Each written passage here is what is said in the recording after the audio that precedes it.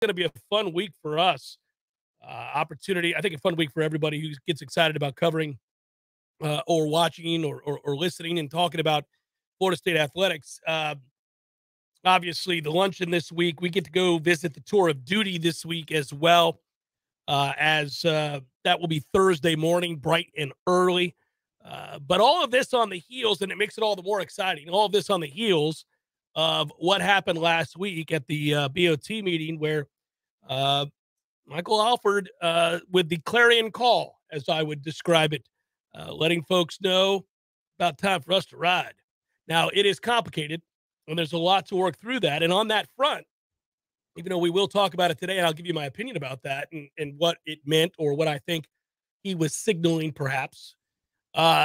Wednesday night, it looks like we're going to have an opportunity to do some little Warchant TV. I will host that, and we'll have members of the staff. I'm not sure, Tom, have we settled in on which group of folks of this massive staff will be joining me on that night? I look forward to it. I know whomever it will be fun and informed and interesting. And so I would assume it's, Ira, I don't know who all is going to be there, but I would think Ira, of course, is going to be one of the two. He just had posted within the last, I'd say, 90 minutes, a column on the site, warchant.com, which is excellent. And if your eyebrows weren't raised on Friday with some of the comments from the Board of Trustees meeting, maybe they would be raised after reading a quote or two from his column today. So he's definitely going to be a part of it. Gene loves to get involved with this kind of stuff as well, talking about the big picture. And we had a conversation on Warchant TV on Friday after the meeting was over. So he might be as well a favorite. I would put him down as a favorite if we were doing props on what Warchant staff is going to be there. But Ira, most certainly, he's minus 10,000. Well, I look forward to it because I think everybody's got an opinion on this and everybody likes this topic because it's of great interest to anybody who cares about Florida State. I mean, this is one of those unanimously we're all intrigued by topics, right? This isn't like, oh, I really like softball, but the guy over here doesn't give a damn about softball. I really like baseball. The guy over here doesn't care about baseball, only football. This is the future of Florida State athletics. This is in many ways, the university. So you look at big picture, the importance of this subject matter, and you realize that it's captured the imagination of so many. I look forward to that 7 o'clock Warchant TV roundtable. I got confirmation today that ESPN.com's David Hale will join us as well for that. I look forward to getting his perspective, obviously, as somebody who covers the ACC for ESPN. No doubt he'll have a perspective that might differ solely from those that are looking at it through the lens of what's best for Florida State or Clemson for that matter, and it will be fascinating. So I look forward to that. Just wanted to throw that out there. You're right to draw attention to Ira's column today on warchant.com about this subject matter. Ira will join us on the show this afternoon. First of all, on the field, let's get with the getting. What a disastrous campaign it has been for Florida State basketball this year. But tell me that you didn't absolutely take a moment to savor the joy and the pain in the eyes of Miami fans everywhere as they did the unthinkable. What a devastating and embarrassing defeat for Miami basketball at home. Now, it's not something that should leave them bereft of hope. It's not something that should even surprise them. What I mean by that is they're used to losing to Florida State in basketball. They have now done so 10 of the last 11 times they have played Florida State. So, oh, well, a loss to Florida State. It's just what we do if you're Miami. Oh, well, a loss at home to Florida State.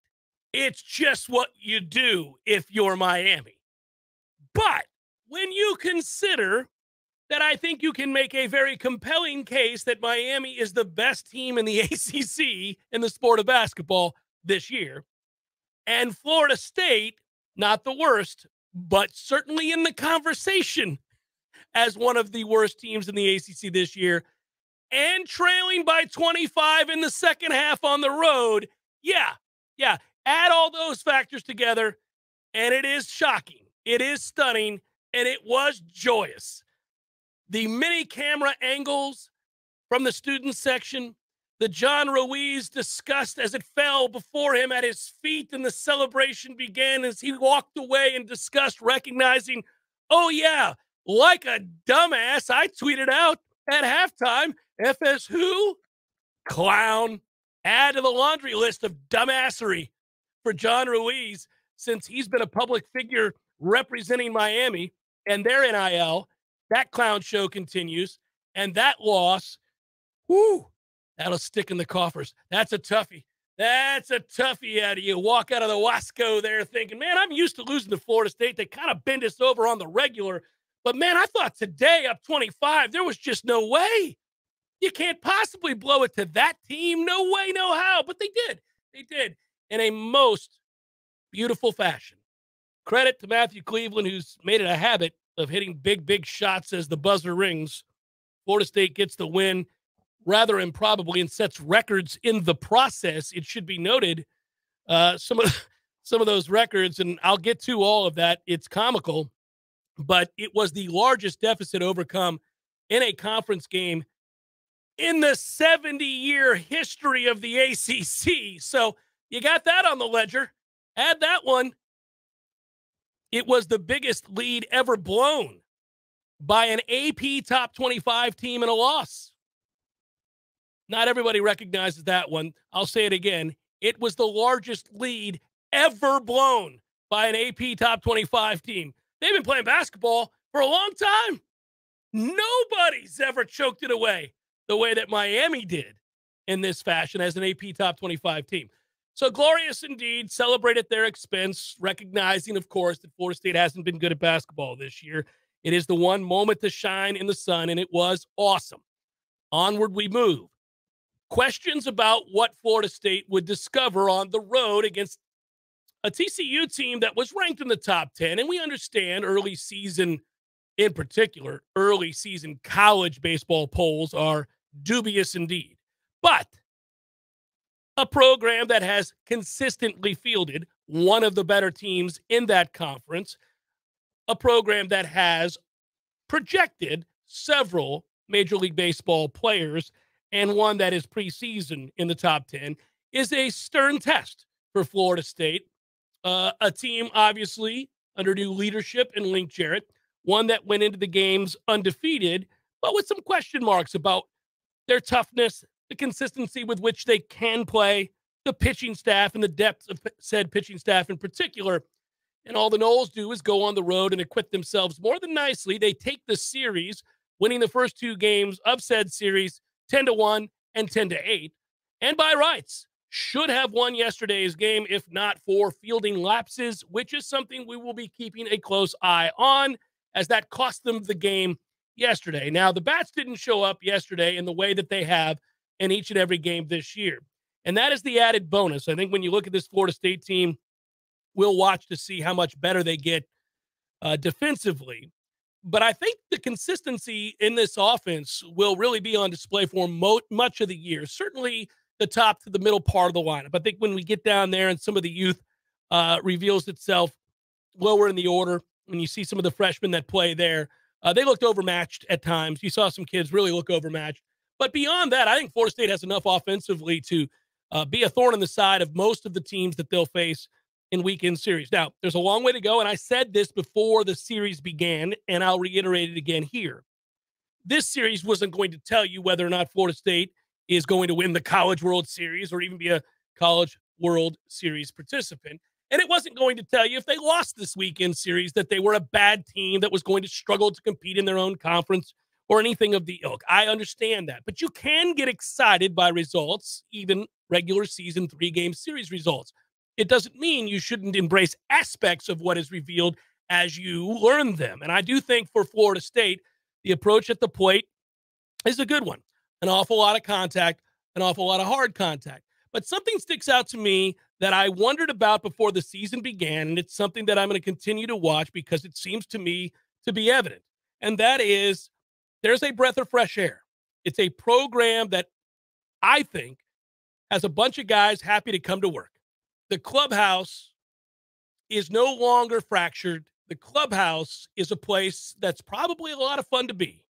And when you're a good team or you have good players, and they were not devoid of good players even last year, getting the most out of that talent is incumbent upon the coach Obviously, the player has to take ownership of that as well. And there are a lot of facets that come into play as to whether or not you can see that potential and have it realized. Well, I think one of the quickest ways to have it realized is for guys to be relaxed, to be around one another and to enjoy each other's company and to play hard for one another. That is overwhelmingly evident through the early portion of this season, and it resulted in a series victory for Florida State against TCU. Florida State, no doubt, will be ranked now, and now no longer a team that we wonder, are they capable of playing with the better teams? We'll see. There are bigger series to come and important series to come, and we'll learn more each time they play. But you got to like this team. They're a lot of fun early on, and, we can start to draw some conclusions to some extent. How good is the pitching really going to be? Baumeister was simply fantastic. You got a big boy start yesterday. That was good to see. Saturday, obviously the depth of pitching you worry about. Do they have 3 frontline starters for a weekend rotation? Maybe, maybe not. They got 2. We'll learn more as the weeks go by. That was fun. I'll circle back in a moment to talk about what's going on with ACC, Florida State, its place in the conference. But, Tom, would you echo those or share any concerns or anything else to illuminate regarding the baseball team? Yeah, I think they've got 3 quality arms, and that's what we know right now through 2 weeks. Montgomery's always had the stuff, but he looks like he's comported himself much better, more consistently. This was a good test for him. He needed a couple of days because of a lower body issue. They wouldn't go into specifics, but that's why he started on Sunday. There wasn't a demotion. Big time start from Baumeister on Friday, and then Crowell, what do you do with him? What do you do with him? Do you make him somebody who's available to you twice a weekend? I think that was originally the plan, but he threw 40-plus pitches on Friday and was lights out. Or do you convert him to a starter? Because if you do that, and he's obviously got the stuff, meaning the stamina to be a starter, that's nothing new, then you have a weekend rotation that's stacked, where who's your 3? It's actually tough. You might set it up each weekend based upon the lineup you're facing. But if those are your 3 starters, then who are your 3 most reliable bullpen arms? So they've still got issues with the pitching staff, but I feel a hell of a lot better than I did before the season started about what their starting rotation will look like in a given weekend as we set up for the important series and conference play. Again, the back half of this schedule has a ton of ranked teams. I think the ACC had 8 teams in the top 25 of this week's rankings in D1 baseball. Florida State is up to number 16 in the country. TCU, curiously, drops to 10th. Not sure how that works, but okay, whatever. Florida State is back in the conversation there. I feel good about the first 6 innings. If it's a must-have 2 out of 3 kind of weekend, I just don't know how they're going to get to the 27th out. And then also there are going to be some extra outs that you just have to account for. Defensively right now, not the greatest in the infield, and I think you should expect an error or 2, or if not one that's put on the score sheet, then something that, you say, I really would have appreciated if we make that play. I think that's a routine play, and you might disagree with the official scorer. Those are the things that are the concern. I'm not too worried about the offensive approach and the production that you're going to get out of the lineup. Ross has been a very good player. He wasn't available yesterday. And then once that kid got out of the first inning for TCU and he walked in 2 runs, that breaking ball was unhittable by our veterans just as much as our freshmen. So I think that was more of a storyline about a kid who found a groove and had a wipeout breaking ball pitch that we just couldn't solve. And then their closer that came in for the final few innings threw a lot of meatballs that we just couldn't square up and hit out of the ballpark. So, again, I think the offense is going to be fine. Frontline pitching looks to be okay. How the hell do you get from your starter to that 27th out, I think, is going to be the critical thing. Well, balls that we did square up and hit hard and then slipped running out of the batter's box inexplicably all 3 times. I mean, get some damn teeth, boys. What the hell are we doing? Yeah. And there were a couple of shots to right yesterday. Both teams, they out-hit us, and we got out of a couple of jams. I think we were a little fortunate, actually, in a way. Play in the big key situation on 1st and 3rd. Yeah, two huge double plays. But, there was the hit by – was huge, there was the Tibbs hit to right, and then also carry on second at bat to right field. I think that certainly at Hauser that's gone with the short porch there. But the field conditions, the temperature and such, we probably produced a few more runs yesterday. But all in all, it's just a pleasure to watch Florida State baseball, and that's probably the big takeaway through 7 games. Yeah, I'll be watching Nander really closely. He stinks defensively. He's impossible to watch, and he's an error waiting to happen. So, we'll see if they make a move there. I root for the kid, nothing personal. A little tough love to start the year. I'm going to need him to get a lot better. He reminds me of when he was here last time.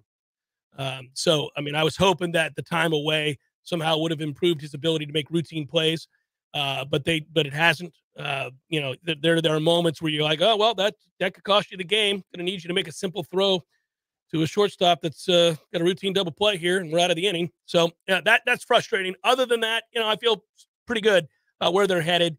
And you're right, the depth of pitching will be what we're looking at. All right, so because I want to get really down deep in the muck with this thing regarding what FSU athletic director Michael Alford had to say and why I think he said it to varying degrees. There are some points that Ira made in his piece that I completely agree with. I think there's some added things to point out here that weren't left out, just opinions that I have regarding how this was brought up and kind of what it meant. It reminded me of a married couple on the verge of a tough moment in which counseling may be necessary. It's the Jeff Cameron Show, 93.3 Real Talk Radio, Warchant TV.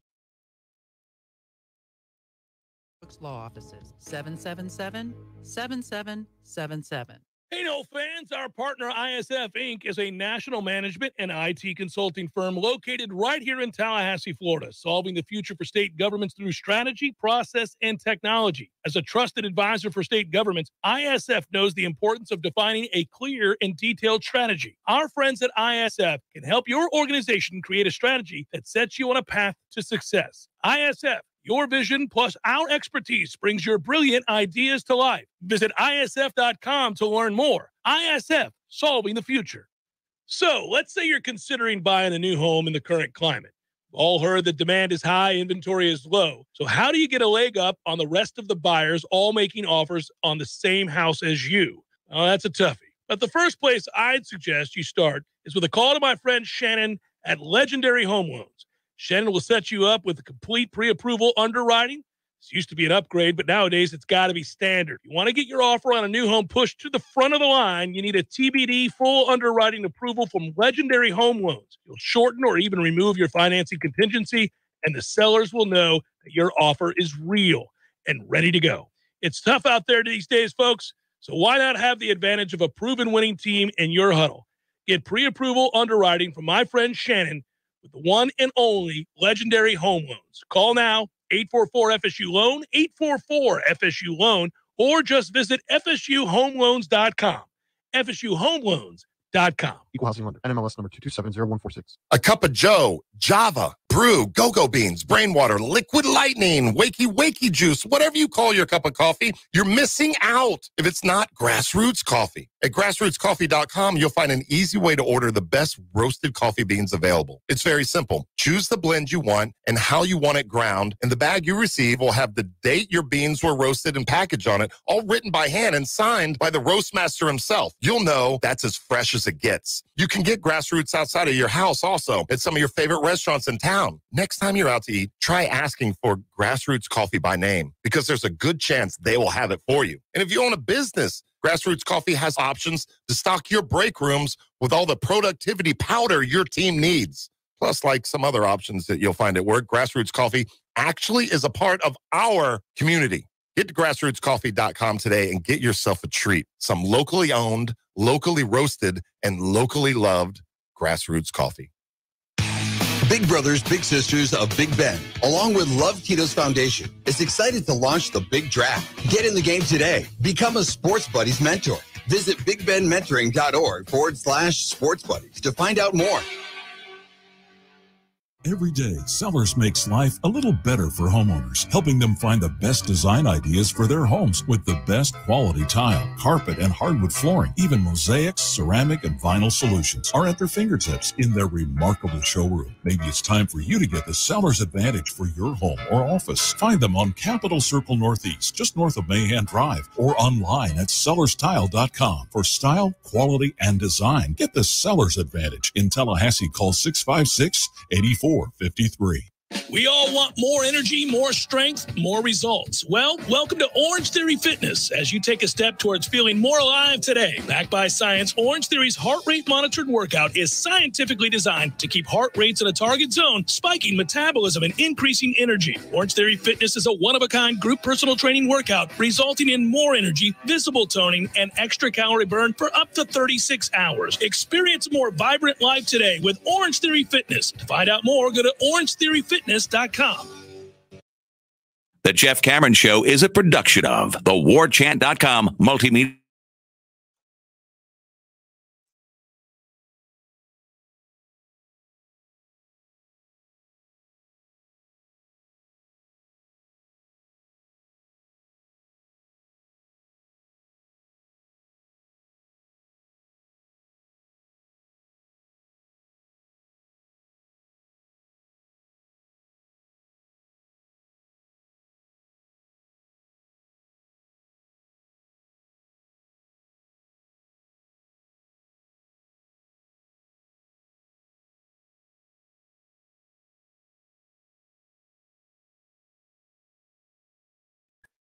Address the elephant in the room, and he didn't say anything that I think in any way shocks really any football savvy individual. And I'm not just talking about Florida State fans. I'm talking about folks that follow the sport as a whole, that understand the ever-changing landscape of where this is headed and the inexorable run at super conferences, in particular 2 of them. And we can lament bygone eras or decisions that could have been made a long time ago that would have helped us avoid the current set of circumstances that has assailed college football over the last, say, 10, 15 years. But the ship has sailed. And so now you certainly are anchored in. I think if you're an athletic director or school president, you are, locked in to the idea that, okay, now what's best for my school? What's best for Florida State? What can we do to help mitigate the effects of being some $30 million behind those we seek to compete with in annual revenue? And of course, as was pointed out by Michael Alford, it's not a one-time $30 million fee. This will just continue exponentially. And so Florida State has to figure out sooner rather than later how best to position themselves. There are a lot of ways to look at what was done there. I have to tell you, it's not lost on me, Tom, and I'll bring you into this here so we can have a good back and forth. The humor that took place on Friday. First of all, this was all calculated and set up, in my opinion. The question was asked for a very specific reason. They knew the question was going to be asked. He certainly did. He was prepared. Those numbers were not just right there by accident. Everybody knows that this was calculated. Fine. Should be. That's good. The bigger question becomes from people, why did they choose now? And Ira addresses that, and I think there's certainly elements of truth to that. They have not been hearing what they would like to hear from the other member institutions. They have not been able to get the response or the desired response from the ACC. Got it. That's fair. That's good. Yeah, look, this has been so totally mismanaged by the ACC. They really run the risk of not existing here real soon, in my opinion. So when you look at this, the first thing I thought of, it was not an accident when he brought up the numbers and he illustrated before you, not just that Florida State represents 70% and all that stuff that we alluded to, right? The more viewers than the ACC average, right? Did you think it was funny that it was pretty clear on that there chart that North Carolina and Duke are useless? He might as well have just said, by the way, we've been living this lie that Duke matters. You'll see here by these numbers, they don't matter even a little bit. Useless ass Duke might as well be Lenore Ryan, Lees McRae, any of those other small ass schools in the state of North Carolina you want to reference. They do nobody any good at all. That's what Duke represents on this chart. If you'll notice, it's not just Duke. North Carolina sits just 3 spots ahead of them. So if you're under this other misnomer that North Carolina drives any kind of television ratings in football, you're wrong about that too, pal. Look at here. They suck. They too are useless. The entirety of the triangle makes up a whole lot of nothing when it comes to television viewers in football. This is the circle of suck. This is really a lost cause. We need to extricate ourselves from these losers. He could have just as easily said that. He could have said, it's us and Clemson, and the rest of these bitches need to see us in their rear view. We are out. Now, that's just me being very crass, noting that that is another way of suggesting Florida State's position amongst the rest of these clowns. You know me, and you know some of the things that have bothered me over the years, and we each have our topics that we latch on to. For example, yours is 4 consecutive days, play Florida in baseball. What are we doing with these Tuesdays? Tired of it. For me, it was we have been carrying the water. Much heavier is the container with the water in it for Wake Forest and Syracuse and Boston College with their small enrollments and their equal pay. Yet we're the reason that they're in a position. It's like if you said, Tiger Woods, thank you for all the help for the PGA Tour. However, after every week of competition, every player gets the same amount of money. Thank you, Tiger. Thank you for what you've done for us. Enjoy your $222,000 for participating in this weekend's tournament. And it's bugged me for a long time, to the point where you're like, all right, Tom, we know. We understand where you stand on the issue.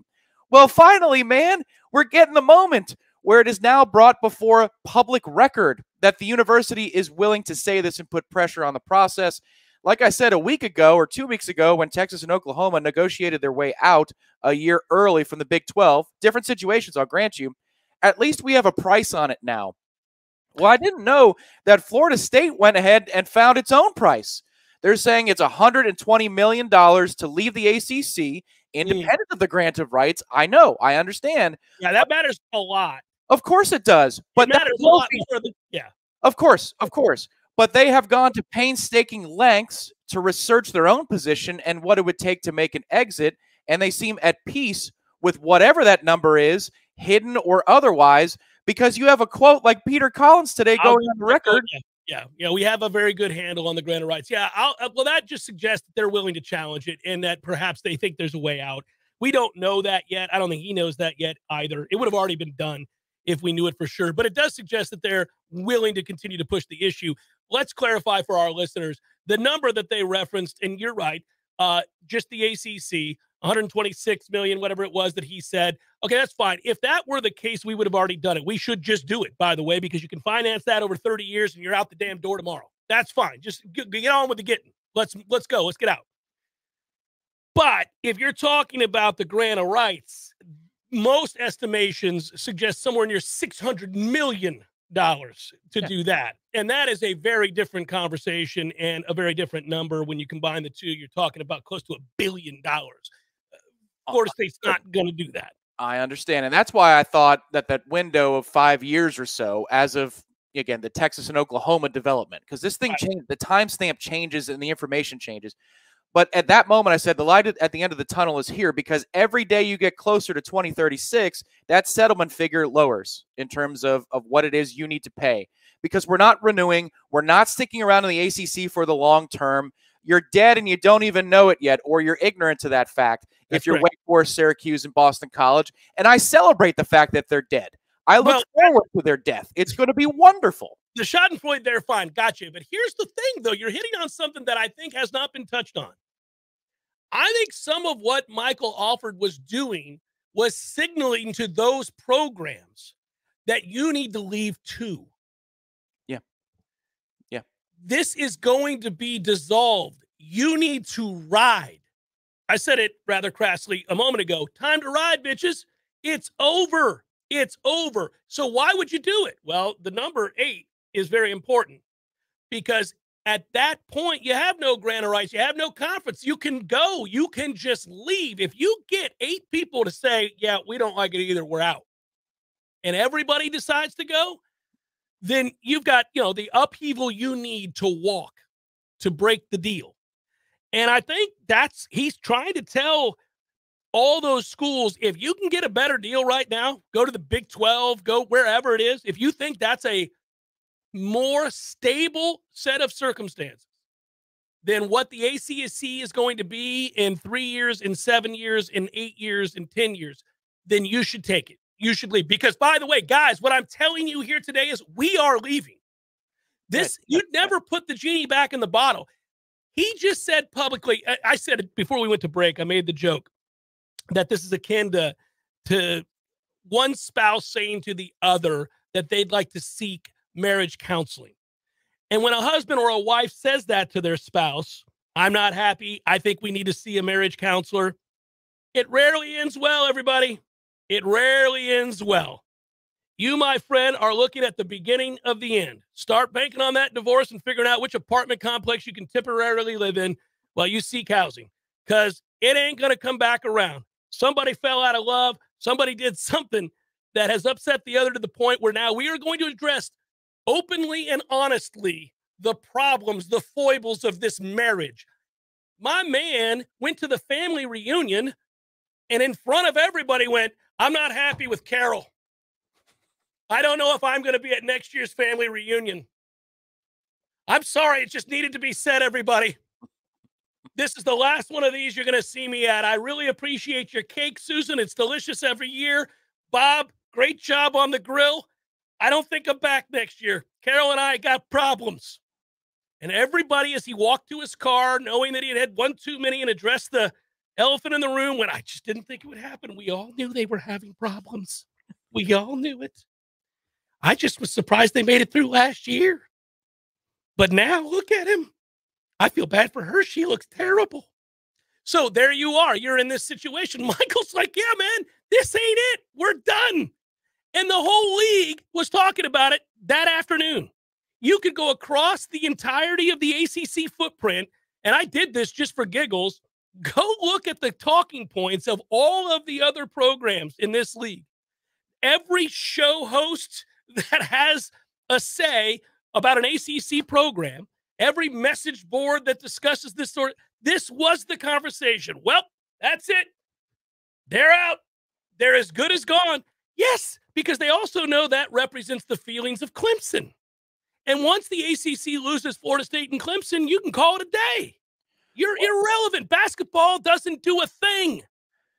That's why it's such a relief to hear that officials at Florida State are willing to take the step, though. Again, it's a moment of joy because they know this bell can't be unrung. And whether it's for an intermediate measure, which is the ACC pays us out more money right now, which gets us closer to the figure to leave, right? The more money you pay us now, the more we're just going to bank that away so we can pay you to walk out. Whatever it is, the change is coming. Florida State is going to be in a better financial position in the near term. And then it's just a matter of how long is that medium term going to take until we're out of the ACC. I love it, man. It's just we've had so many officials at that. The athletic department hasn't been structured as healthily as it is now. We've documented very healthy. Pulling in the right direction, baby. They're in a position of strength to be able to speak out loud where maybe some of the previous directors were not. But that said, the company line was always towed. Well, we need to make sure there's equal revenue distribution because the health of the entire conference is what's really important here. No, it's not. Not in this. It's us. Neighborhoods, Tom, need to have proper tree trimming. We've got to make sure that the hedges look good in this subdivision, even though this is the lesser of the subdivisions. We got to make sure that we pay the security guard at the gate up front something, maybe not what we pay the guy in the back, but we got to pay him something. 15% of revenue generation, 7% of the payout. That was the figure. Yeah, meaning double our money. More than that. We are worth more than 2 times what we are being paid. We don't even want that. I'm going to argue we don't even want that. That's a salve. They don't even care. They want out. This is just a means to have a conversation. They're not doing that. It doesn't do anybody any good. What if the ACC came back tomorrow and said, we'll give you 12%? Oh, we take it, but we're still trying to get the hell out. Right. You take that, that lump of cash goes and allows for you to pay them off sooner. It's just whatever the case here, we are closer to finding a way out. The light at the end of the tunnel is, you might even see some mountains in the distance outside of the tunnel. It's not just this white light anymore. There's shapes taking form there. We're getting ever closer, and the university decided it's go time, and that's the important thing. They are willing to go on the record, and now what's the next step? It's got to be in the courts of in some way, shape, or form, or with legal documentation presented somewhere. They know where this is going. You can't stop what they've done already. L. Mitchell, you made me laugh. Carol is a good partner. She's just not the right partner. I can't believe he did it. He said what we already knew to be true. Yeah, I mean, it was such a breath of fresh air because we've all known this behind the scenes. We've all thought, well, who are we kidding here? I mean, this thing is dead in the water. Go back. You were there. I was holding it down in Tallahassee at the time. You were at the ACC kickoff, and when Jim Phillips got up there and meekly stutter-effed his way through that address, I thought, well, my God. I thought you were from Chicago. What has happened here? That was some of the most disgusting. Well, I don't want to get into that. It doesn't matter. It's in the rear view. The point is that day, that speech, I would, it's over. There is no secret plan I was unaware of. There is no out that I didn't foresee. He knows they're screwed. He basically got up there and said, I'm so sorry. Save me, Jimmy Pitaro. Save me. Somebody get me out of here. He was sounding the horn. Guys, I got to go. Somebody throw me a life raft. So, it was at that moment, everybody else kind of looked at each other, all the other programs, and went, when are we going to get the email? And you and I talked about it. It's like, fellas, the time has come. Now, I'm sure behind the scenes they were already looking at.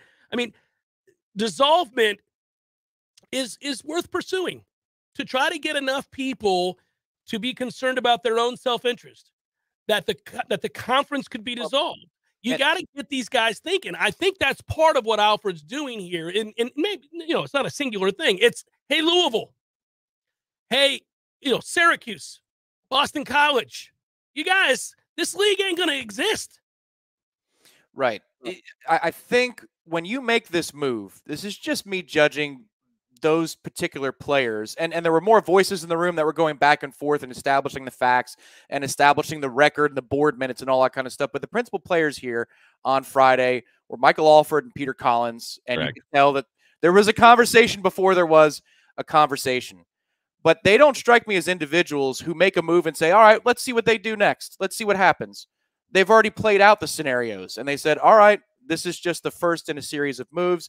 Again, Collins going on record with Ira for the column that was released today on Warchant.com saying we have a really good handle on the grant of rights.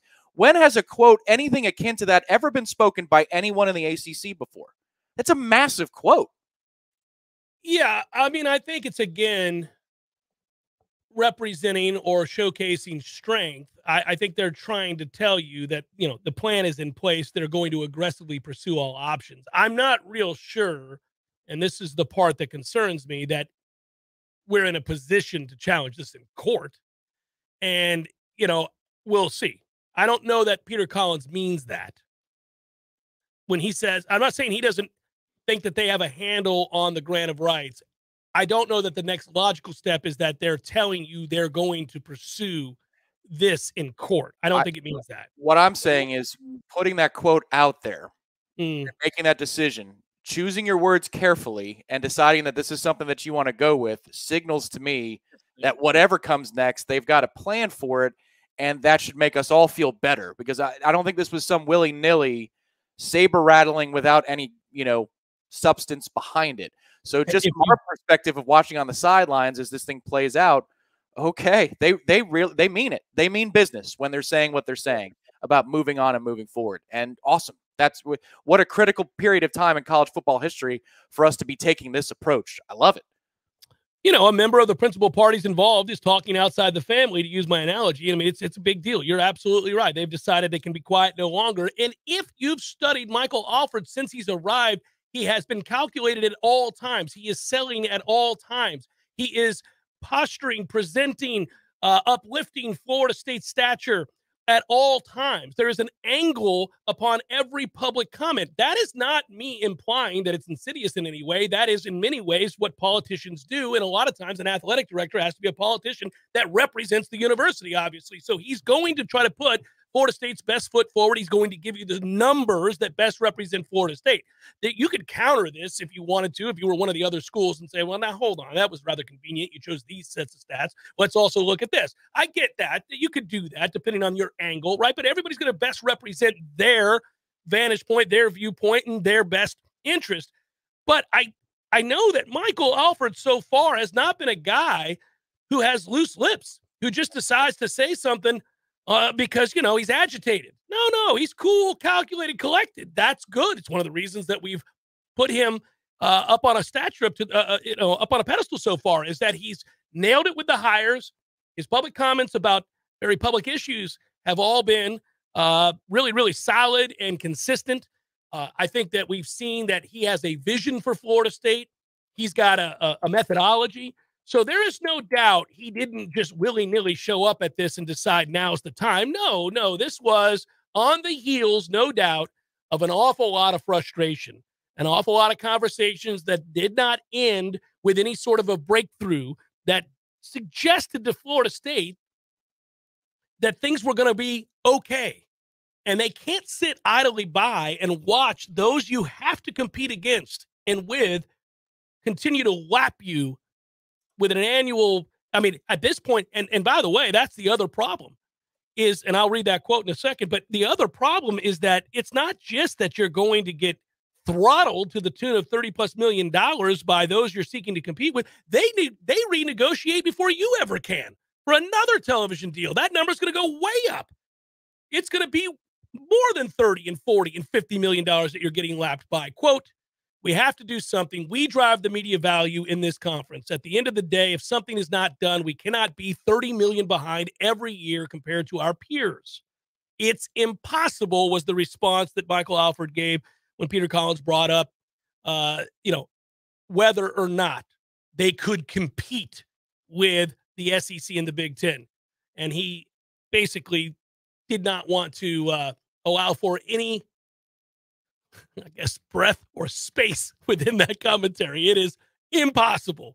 There is no way. Don't ponder away. There isn't one. It's impossible.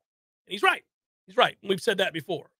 It will be curious to see the next step. I do like that it stirred the pot in such a way that the entire conference is talking now. And once you've done it, you've let the genie out of the bottle. This will continue to be on the lips of those that cover the conference, those that work within the conference, and all of its member institutions. Jeff Cameron Show, 93.3 Real Talk Radio, Warchant TV.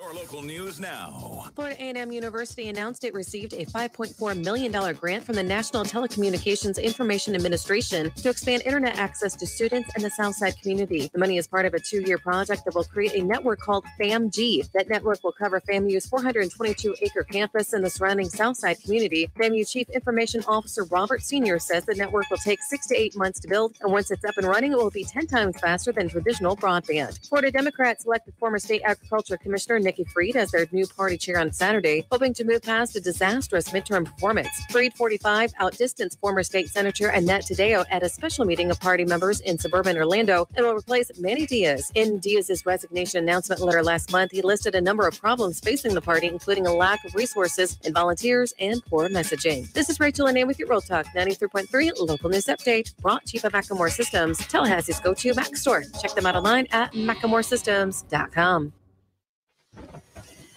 This is meteorologist Paul Trombley with your Real Talk 93.3 weather update. Sunshine mixed with clouds at times this afternoon with a high of 82. Southwesterly winds 10 to 20 miles per hour. Slight chance for scattered rain showers tonight. Lows level off around 69. Cloudy skies expected. Mainly sunny skies and calm tomorrow. Slight chance for scattered rain showers. High temperatures reach up to 84. This report is brought to you by The Lawn Johns. For all your landscaping and lawn care needs, visit thelawnjohns.com. Right now, 81. My man, Eddie. Jeff, what's happening, dude? Bears eating people all over the place. I read another article today. It's the third one in the last month of somebody getting mauled to death by a bear.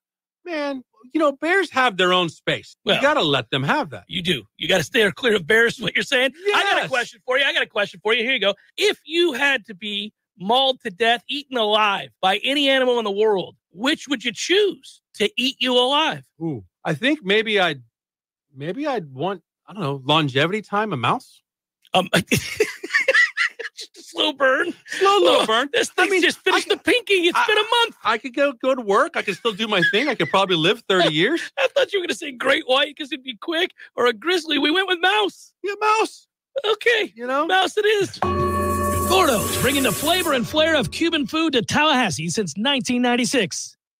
Hey, Greg Tish here along with Matty Rowe. And you can listen to us Monday through Friday, 6 a.m. to 9 a.m. on Real Talk 93.3. Matt, we give away a couple things each week. Just a few. We've got the Florida Farm Bureau Insurance Wheel of Food. We have Give Me a Second, where we play a second of a song and you guess that song. And we also play FLA or Nay. We have a lot of fun Monday through Friday, 6 a.m. to 9 a.m. on The Greg Tish Show. Think that's enough? We could talk about our feelings.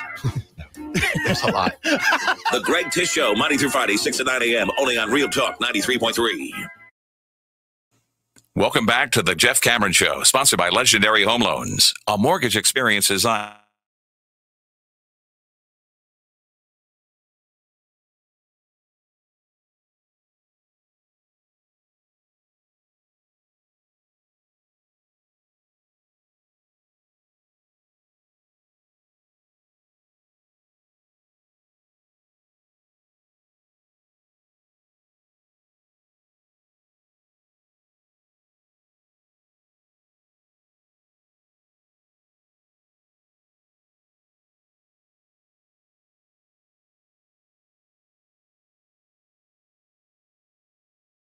Folks saying, I'm interested given that you listened. Yeah, I did a combination of listening and reading and kind of surfing about the ACC. I think some of them, from what I could tell, certainly take offense to the idea that they're an also-ran program that doesn't matter in the big picture of things. It's hard to hear that about yourself. If you're one of these programs that recognizes that you don't bring an awful lot to the table, I mean, that's a blow to the ego. But those that are realist and pragmatic understand something that's been true for a long time. And it's funny because you can look at the ACC's deal in a lot of different ways. The ESPN deal with the ACC, you can look at it a lot of different ways. If you look at it from Florida State's vantage point, you're at a distinct disadvantage, and you're going to have to find a way to maneuver your way out of the conference. Clemson feels the same way. But you know who doesn't feel that way? Wake Forest. You know who doesn't feel that way? Those programs that feel fortunate to have the deal that they do. When you talk about the fairness or the unfairness of a deal, well, you can say that the ACC is an unfair deal to 2 teams, maybe 4 teams. Those 4 teams, if I had to stretch it, would be Florida State, Clemson, North Carolina, maybe, and and Miami. Maybe. Maybe you would say it's an average deal to the middling teams of the ACC. Like, does NC State think it's a bad deal? Probably not. I don't know that they could do better. Is it a bad deal for Virginia Tech? I don't know. Kind of tough. Is it a good deal for the programs I didn't mention just now out of those 6? Probably. Probably a pretty damn good deal for the Wake Forest's Dukes of the world and some of those programs that wouldn't be making the annual payout that they do if they were not in this league. And I don't know that if we started from scratch, they would ever be in this league, given the modern landscape of football rules, the roost, and the television dollars that come with. You're not watching networks racing to grab Wake Forest or Duke or even Virginia. I mean, Virginia is one of those teams where, Tom, I don't know, would you put them in the middle? Well, I would say because of some of the member institutions that are in the Power 2, like a Rutgers or an Indiana or, a Vandy, you could make an argument for some other schools in the ACC that fit a similar profile, but they're grandfathered into those other 2 conferences. Yeah, but I'm saying they're thinking they're lucky stars. The Vandys of the world and the Rutgers of the world and the Marylands who got out and joined the big, they're thinking they're lucky stars. Because they know they don't bring a damn thing to the table. Yeah. They don't bring a thing. And the teams that I just referenced out of the ACC and their annual payout that they receive, they're in heaven. That's to your point. You've been mad about this for years. Like, those teams know damn well they got no business. Georgia Tech has no business bringing in the money that they bring in from this deal. None. And people at Florida State at the time, early on, after this was all signed, mostly because the president who signed it was, still serving at Florida State University, would say on the record that, well, it's in the best interest of the conference to make sure that disbursement is equal. I mean, what in the world? That was never true. It was never true. But now we have people who are putting their chest out, pounding their chest and saying, we have carried an awful lot for this conference. The only reason ESPN is paying us as much as they are is because of us. Sorry to tell you, it's not because of Big Monday. It's not. No. Well, we know that now. The numbers are there. It's revealed. It's an 80-20 or thereabout split, football to basketball. Yeah. Look, and it's probably trending more down the line to 90-10. Basketball doesn't matter. It's eyes on sets. Do you bring eyes to the television? It's not your regional footprint anymore. It's eyes on sets. Pete, I'll read you on the other side, brother. It's Jeff Cameron Show, 93.3 Real Talk Radio, Warchant TV. Hour number 2, forthcoming. Stay with.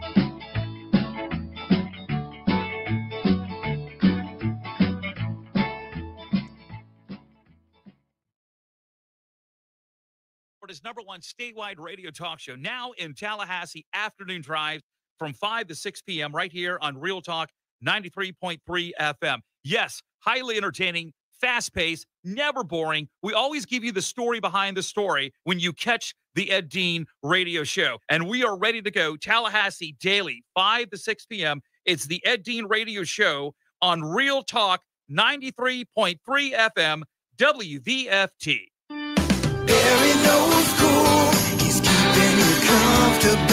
This is Kyle, service manager from Barano Heating and Air. Schedule an appointment from your mobile device to learn about our Total Comfort Service Program. With guaranteed same-day service, 15% off necessary repairs, and $25 berry bucks to use towards air filters and other products. Turn to the experts at Carrier and Barano Heating and Air. Any day, anytime, anywhere. Online at baranoac.com. Florida license CAC 1816-186. This is Dr. James Ryan Finn. And Dr. Shannon Lord. We are the dynamic duo at Finn Chiropractic, where we seek to get to the cause of your problem. Whether you have neck pain, back pain, headaches, or any joint stiffness, we've developed the Phenomenal Health Exam with some high-tech ways to get to the cause. Our Phenomenal Health Exam will give the answers you need. Get in for the Phenomenal Health Evaluation. Visit our website at finnchiro.com, FENNCHIRO.com. Because your chiropractor loves you, there's nothing you can do about it. Finding great candidates to hire can be like, well, trying to find a needle in a haystack, but not with ZipRecruiter. Its powerful technology actively finds and invites qualified candidates to apply to your job. So while other companies might deliver a lot of hay, ZipRecruiter finds you the needle in the haystack. See why 4 out of 5 employers who post a job on ZipRecruiter get a quality candidate within the first day. Try ZipRecruiter for free at ZipRecruiter.com/free. That's ZipRecruiter.com/free. My brother-in-law died suddenly, and now my sister and her kids have to sell their home. That's why I told my husband we could not put off getting life insurance any longer. An agent offered us a 10-year, $500,000 policy for nearly $50 a month. SelectQuote found us identical coverage for only $19 a month. SelectQuote could save you more than 50% on term life insurance. For your free quote, go to SelectQuote.com. That's SelectQuote.com. Full details on example policies at SelectQuote.com/commercials. There's fun to be had every night at the Corner Pocket. Take home prizes on Trivia Tuesdays and Beer Bingo Thursdays. And kickstart your weekend with Martini Fridays. Plus, happy hour runs every weekday and game day specials every time the Noles take the field. Watch all the best games at the Corner Pocket's Vegas wall, featuring 560 inches of flat screen TV heaven. Oh, really? The best food, the best drinks, and the best place to watch all the games. Tallahassee loves the Corner Pocket. Coming up next for the Jeff Cameron Show. Live.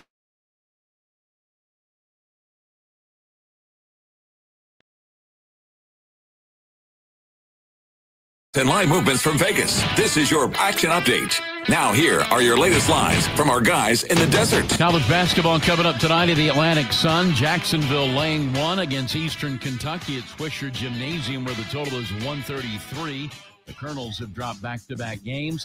North Florida laying 5 at home against Bellarmine. The total 139. The NASCAR Cup Series this week in Fontana, California for the Auto Club Speedway's Pala Casino 400.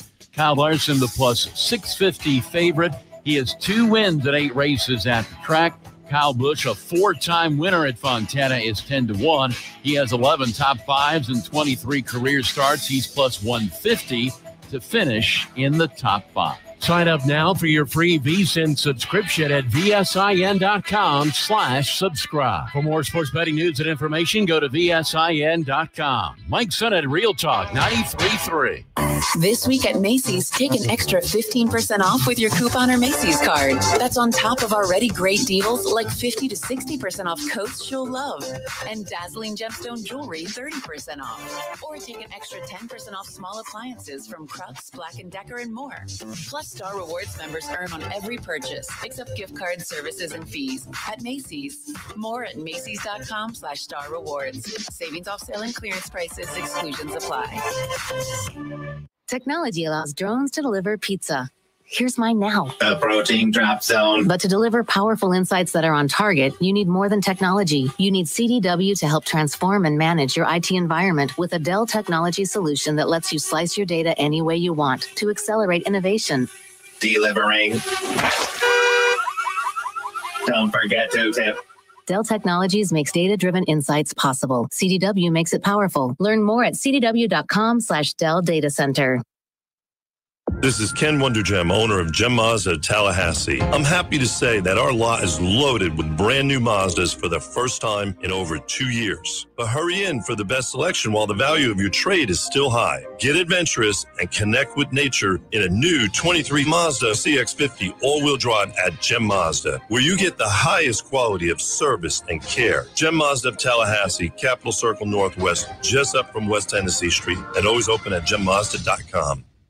A cup of Joe, Java, brew, go-go beans, brain water, liquid lightning, wakey juice, whatever you call your cup of coffee, you're missing out if it's not Grassroots Coffee. At grassrootscoffee.com, you'll find an easy way to order the best roasted coffee beans available. It's very simple. Choose the blend you want and how you want it ground, and the bag you receive will have the date your beans were roasted and packaged on it, all written by hand and signed by the roast master himself. You'll know that's as fresh as it gets. You can get Grassroots outside of your house also at some of your favorite restaurants in town. Next time you're out to eat, try asking for Grassroots Coffee by name, because there's a good chance they will have it for you. And if you own a business, Grassroots Coffee has options to stock your break rooms with all the productivity powder your team needs. Plus, like some other options that you'll find at work, Grassroots Coffee actually is a part of our community. Get to grassrootscoffee.com today and get yourself a treat. Some locally owned, locally roasted, and locally loved Grassroots Coffee.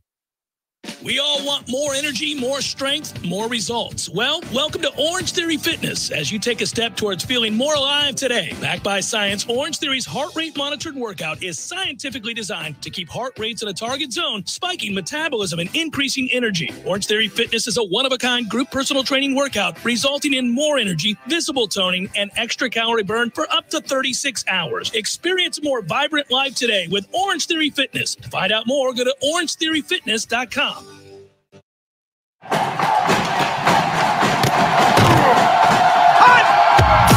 Broadcasting live from Florida's capital city, this is the Jeff Cameron Show, brought to you by Orange Theory Fitness on Real Talk 9.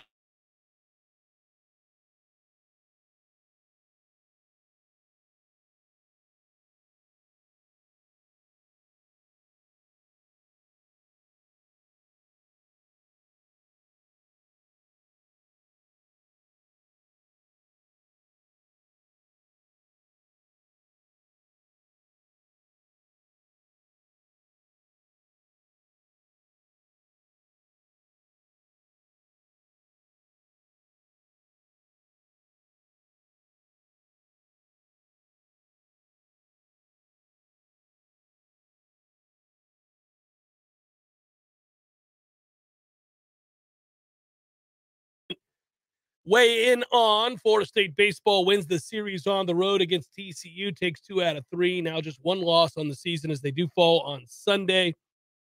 Softball team wins. Basketball team with the most improbable of victories.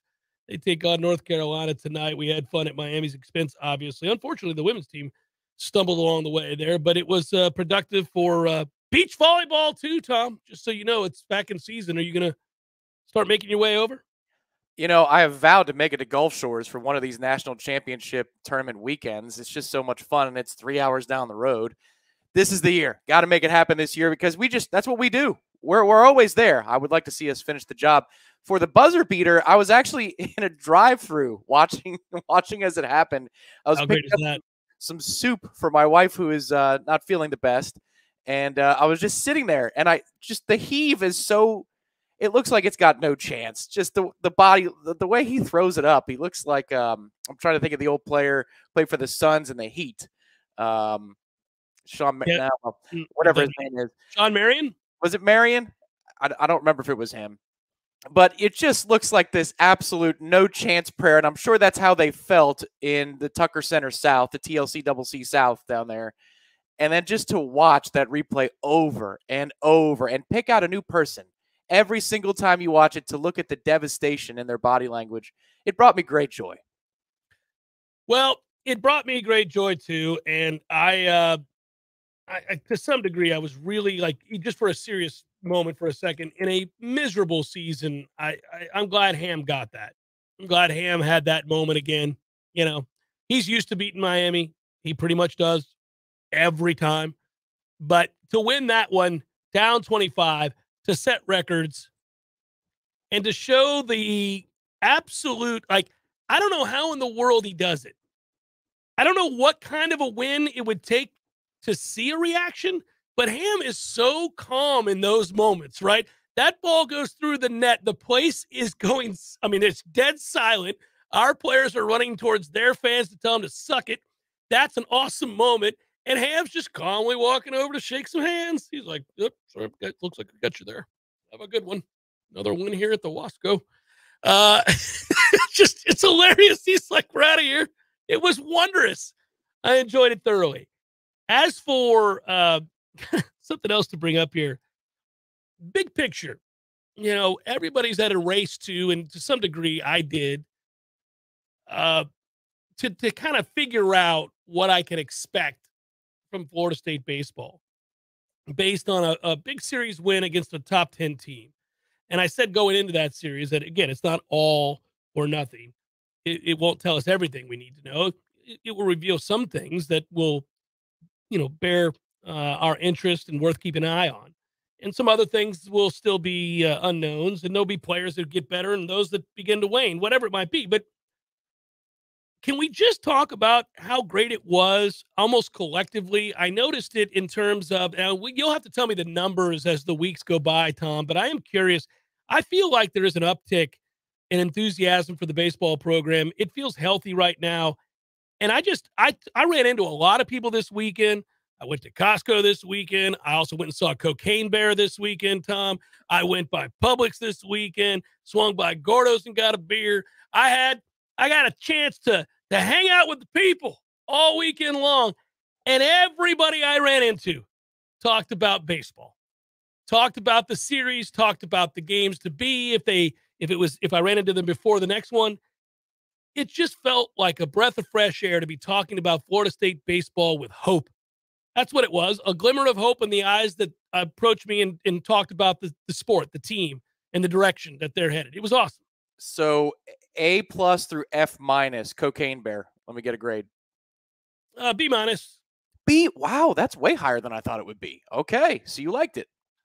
I went in knowing that it had to be farcical, silly, and, you know, and it was. I mean, there are enough pockets of laughter that, you know, and I wanted to take the boys to it because they wanted to see it. So, you know, I got a 15-year-old and a 12-year-old. I was like, oh, we're going to see Cocaine Bear, boys. Let's go. Let's go. Let's see a bear on a murderous rampage hopped up on cocaine. This is going to be awesome. So I'm glad to hear that. I'll probably watch it now. I don't know that I'll go to the theaters to go see it, but when it's released on a streaming service, I'll actually hit play. I too was around many Nole fans and citizens of Tallahassee who just love going to the ballpark, even if they're not, FSU grads or whatever. And baseball was uniformly brought up in those circumstances as well. And I think part of it was I was out on Saturday for most of the day, and that Friday night game was such a pleasure to watch because for the first 7 innings or so, it's basically playoff baseball is what it feels like. Then we extend the lead very late, and we keep going and going and going. But for the better part of 2 hours, it was just on the edge of your seat. It felt like watching October baseball in the major leagues with two pitchers just going at it back and forth. Every base you can take is critical, and the details of what we were doing were much more sound than they have been. You could feel the gravity of that moment. And Link Jarrett had put that pressure on his team before they went out there, saying that it's going to be akin to a super regional atmosphere. He knows his players are aware that he says things like that, so he's looking for the response. And you saw the passion, and they're all pulling in the same direction. You can sense that whether you're at the ballpark or you're watching on an ESPN Plus feed, you can feel it, and people want to talk about things like this. And it's great to see because you couldn't pay people to talk about Florida State baseball the last few years around town. And again, I get it. It's more of a Tallahassee thing to the regional audience that's out there. It's like our local minor league ball club. But people are proud of this club, and I saw that today, the Florida game, all tickets have been sold out except for student tickets. That game is about 3.5 weeks away. Outstanding. It's great to see. I think rekindling the magic and the enthusiasm surrounding that program and going to that ballpark and feeling a renewed energy will be a breath of fresh air. I'm somebody who has been very fortunate in the time that I took over covering or the time that I kind of fell into a career covering Florida State. But even before that, going over, I tell the stories all the time about doing homework in the stands at Hauser in the early 90s. And I got to watch them perhaps at their apex, right? When they had all of those teams back to back to back to back to back that were tantalizingly close to being national champions and went out to Omaha and spent time ranked #1 and had a bunch of pros. And that's what led to the frustration of not having won a title, is that they were so good so often and had so many chances. And, baseball sometimes was baseball. Other times they made critical errors in key situations, whatever it might be. I don't want to relitigate all that, but I do remember what that felt like to go drive over to the ballpark with a sense of optimism. And, this sounds sappy, but I don't mean it to be. I think part of what we love as fans is you belong to a community. It's a collective of people who are pulling in the same direction, rooting for the same things, have the same interests. And, it's a fellowship in a lot of ways. And so you go there and you watch a game and you get your hopes up. Sometimes you win, sometimes you lose, and you share that together. Indifference is certainly the enemy of that, right? And apathy. And when you have apathy set whole, I'd rather people be passionately angry or absolutely over the top thrilled, but I don't need you to be indifferent. And I don't need apathy, which creates a pall over a program. And I felt like the last several years there may have been apathy setting in for Florida State baseball. And it just broke my heart because I've seen it the other way. I've seen it be unique to this community. There aren't many places that are passionate about college baseball. There aren't many markets that I could ever talk about college baseball. Frankly, if I were doing a statewide show or a regional show or a national show, college baseball really wouldn't come up unless it was the College World Series and something crazy happened, a big comeback, or there was an elite pitcher getting a start or something. It just wouldn't come up. And one of the things I always loved about Tallahassee was that it does come up here. We are able to talk about it. You don't have everybody clicking off the radio the second you do it. People are interested. They do care. And I felt like that was waning a little bit. I got a couple of comments that I got to get to here where folks contributed to do our efforts today. Pete writes, great show, guys. Off sick today. Nice to be part of your show today. Thank you. Appreciate that, Pete. Remember, you can always download it. Podcast is available every day. You can always go back and find it on YouTube, Warchant TV, all that good stuff. Eric Wright, here's to FSU over the weekend. Jeff and Tom, tall boys. Oh, thanks. We'll have to wait till the weekend to get around to those tall boys. Busy week for us as we get set to cover Florida State in the start of spring football practice, which is also something that collectively this group is very excited to take part in. I can't wait to get over there and see some of the newcomers, get a sense of what that competition is going to be like. It is very brief. You get just a taste to wet the whistle there, Tom, and then they're off for a while. And we all kind of go on spring break or whatever it might be. But I am excited to cover that as well. But that was a big part of the Florida State TCU series. Yeah, it's great they won it. Shows you they can compete with the upper crust in the league early in the season. Shows you that they're not intimidated. If you go back, I brought this up on Friday. Link Jarrett's record on the road at Notre Dame was exceptional. It was gaudy. Notre Dame took care of business against a lot of really good teams on the road. There's a mentality that comes with that, and it's instilled from the coach. And you know what? I'm kind of not surprised to see them go out there and play well. So that was good. I mean, it's all the better when you win games, and they did, but they played well. Some lapses defensively, like you said. And I actually think, Tom, that's something that will also get better. Will they be sterling on defense this year? Probably not. Probably not. Can they be better than they've been? I think so, and I think there will be a point of emphasis on that because it's going to cost you games. You don't have the pitching depth that can survive that. Giving people extra outs will lead to more pitches, which leads to you going to your bullpen sooner and having to throw more guys. And they don't have enough guys. Not yet, anyhow. Maybe some emerge. I'm not counting that out. But right now, they don't have enough guys to be able to withstand those kinds of routine plays not being made. And so if a guy's out there now and he's unable to make those plays, unless he's a plus WAR player offensively, I think they're getting pulled. I think he'll find somebody else that'll pick up the baseball. So And what I was going to say is it seems to be really confined to the infield. There are a lot of issues, several throwing errors from pitchers so far this season. I think we're at 13, so that's just under 2 per game. But Carry-On's got a few. DeSatis had a big one yesterday. The pitchers are throwing the ball around a lot. I think part of the concern that I have is, again, you've got a 6-foot flat, tall first baseman. Tibbs, we love him at the plate, but that doesn't scream somebody who has the radius to clean up a lot of errant throws or non-perfect throws. Short hops are different. All about building a roster when you're trying to get to the level that Link Jarrett is you're trying to find a couple of staples. You want front-end talent, of course, for the pitching staff. You want versatility in your lineup. But I think one thing that we got to aspire to is a first baseman that's 6'4" or taller. Can we get to a place like that? Because that's what the big-time clubs have. And he even said it in his preseason interview with you on opening day where we ran it, that, we're experimenting with James at first base because they clearly don't have an answer that they like there. So I'm always going to be concerned when I see a throw coming from across the diamond towards a shorter first baseman. That's not going to change between now and however far they go. But I think you're right. They can clean up some other things. And they weren't exactly perfect on the base paths either this weekend. That's something that I think is going to take some time. One thing that pops immediately to mind, Colton Vincent, who's hitting the ball quite well, much better than we expected coming into the season. There's a bad read on an obvious blooper into the outfield that you should score from second on, things like that. So there are a lot of details that need to be cleaned up. I think some of it's fixable and some of it's just going to be here to stay for this year. Yeah, I would always want a taller, not shorter first baseman, but I will tell you the errors they make now are in the middle of the infield more often than not. And those two gentlemen have got to clean that up. That's got to get better. Both of them were mistake-prone over the weekend. Irashfel, Warchant.com, wrote a very, very interesting piece in response to Michael Alfred's comments at the BOT meeting. I want to get his perspective on that. And for those that haven't had a chance to read it yet, I would encourage you to do so. But we'll talk about it next. Jeff Cameron Show 93.3, Real Talk Radio and Warchant TV.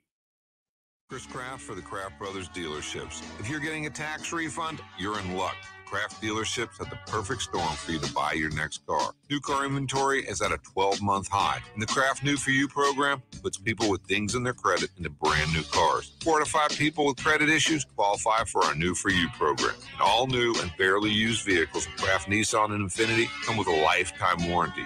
And at Kraft, lifetime means lifetime. You can keep your car for 20 years and drive it hundreds of thousands of miles. It just doesn't matter. And the absolute best reason to buy a new Nissan in February is this. We're bringing back 0% financing. That's right. Qualified buyers can get 0% interest on Nissan Rogue, Pathfinder, and Altima. Or get $1,500 in loyalty cash when stepping into a new Titan or Armada. The best deals in a long time on our best sellers. So before you start shopping other car lots with a weak or no warranty, high interest rates, crazy high car payments, come into Kraft Nissan or Infiniti of Tallahassee and get peace of mind in the car you really want. Wooden Glass has been taking care of families since 1945. Experienced, reliable professionals who offer only the best, like Wooden's top-of-the-line bath enclosures. Eye-catching storefronts are a specialty at Wooden Glass, and they provide precise installation. Wooden Glass, Tallahassee's first family in glass. Online at woodenglass.com. Call 850-222-5781. Motorcycle accident? Call Facing Brooks Law Offices, 777-7777.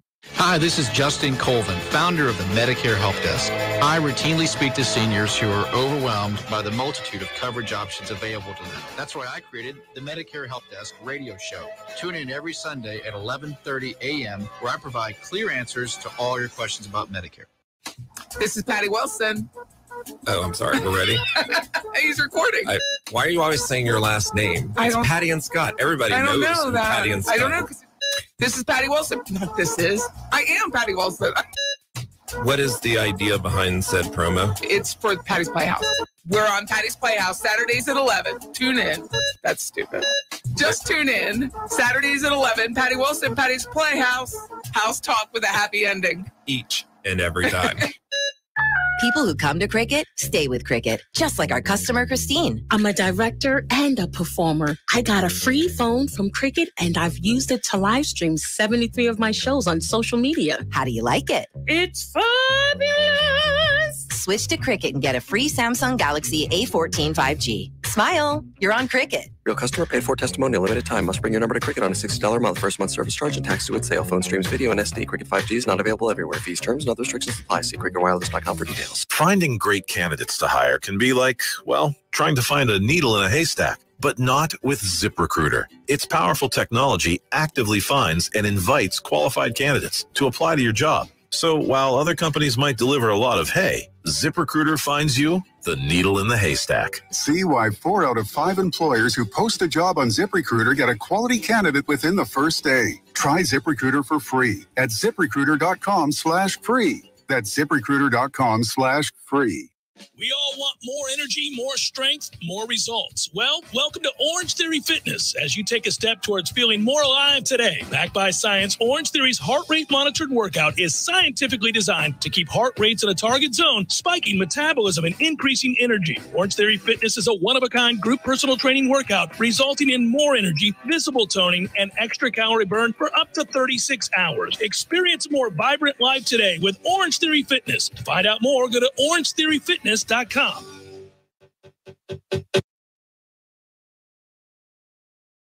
The Jeff Cameron Show is a production of the Warchant.com Multimedia Network. Check out Warchant.com today for the latest news inside Florida State athletics.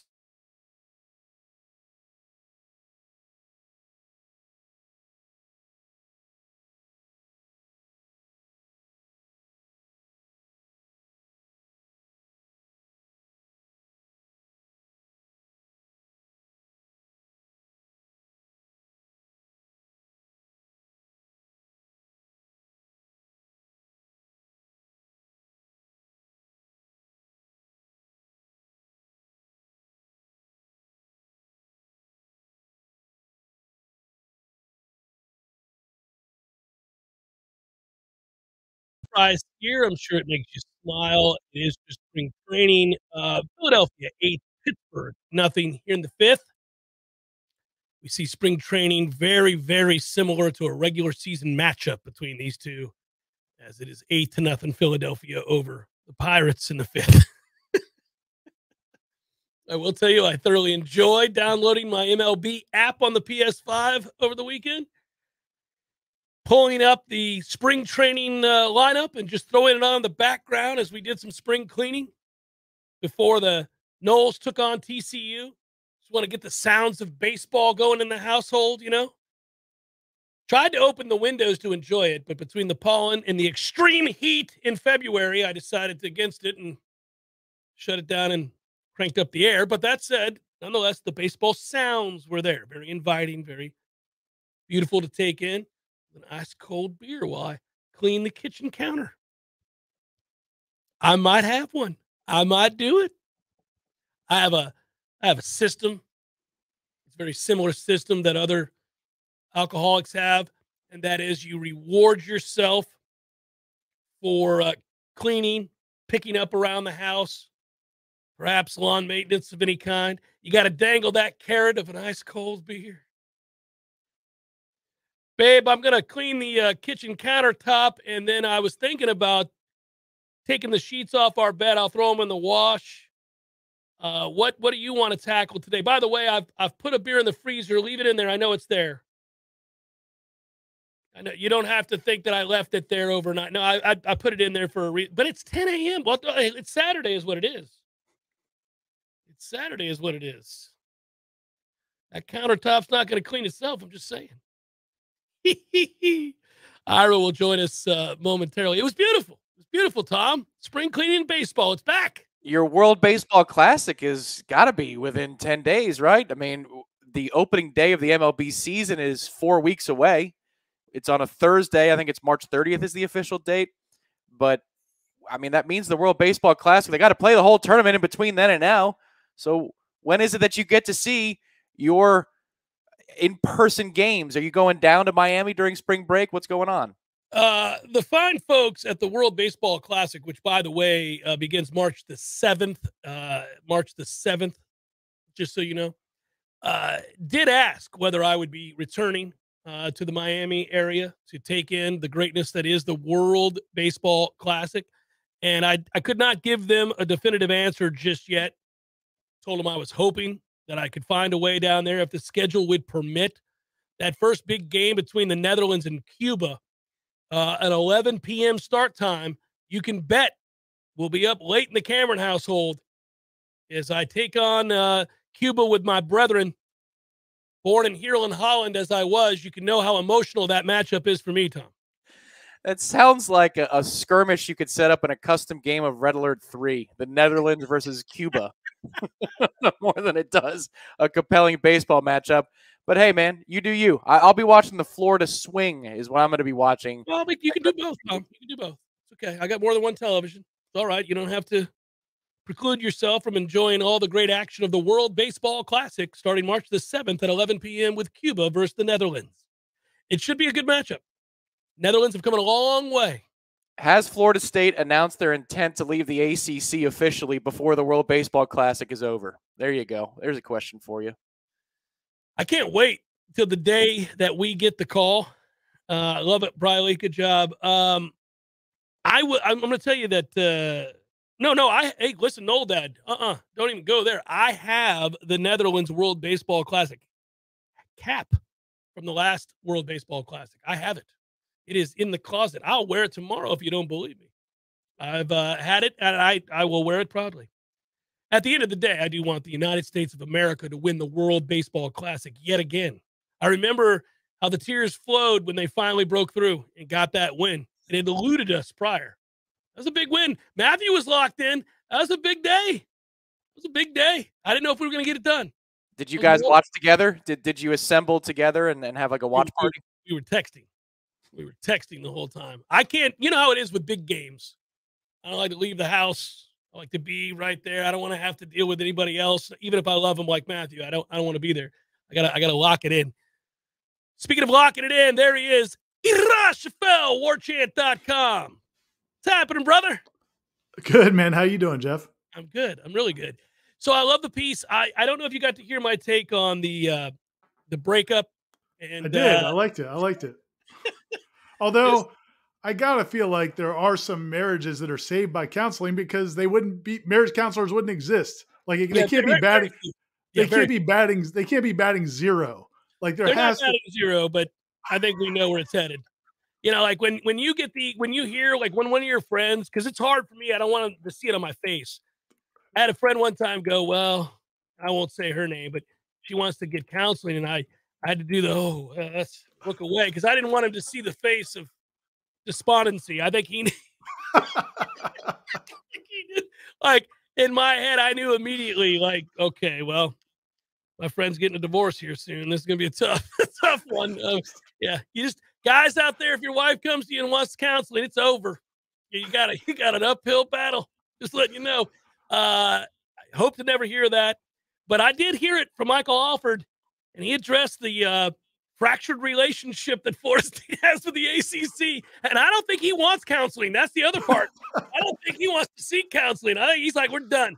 That's the last time you're ever going to talk to me that way. I warned you about this the last time we were together, and this is not going to continue. We're out. We're out. Get it together, everybody. We're out. I would love to have seen the shade of purple that Michael Alford, maybe President McCullough, maybe Peter Collins. I don't know if he went to when they were leaving the winter meetings, as they got back in their car to the airport from in Charlotte. I'd love to see the color of purple in their faces when they felt the warm reception to the conversation about changing the revenue sharing model up there in Charlotte. I think we should start with that, though, Ira, because I said, and you may disagree with me, and I don't know what they would say publicly, but I think that's just a salve anyhow. I don't think that is ultimately going to solve anything. And I think that they know that, and that even if the ACC were to say, yeah, we'll give you 10%, we'll give you 12%, they'd take the money while they figured out a way to get the hell up out of here. I don't think that that's long-term a solution, right? No, I agree with you. But I also think it's kind of like, I mean, if you're that wife in that relationship who says, I want to go to counseling, and Harry is sitting there like, well, I got bowling on Tuesday night. Yeah. It's a league game, Smokey. I can't just. I'm not sure that would go over real well either. So yeah, it wouldn't change anything in the long term, but maybe it expedites things a little bit. I'm not so sure, Susan. I mean, it was the semifinals. What do you want me to do here? I mean, it's our marriage, which by definition is on the rocks. We can win the whole thing. No, so listen, we weren't surprised. For those that haven't read your piece, and I would strongly encourage folks to go read Ira's well thought out.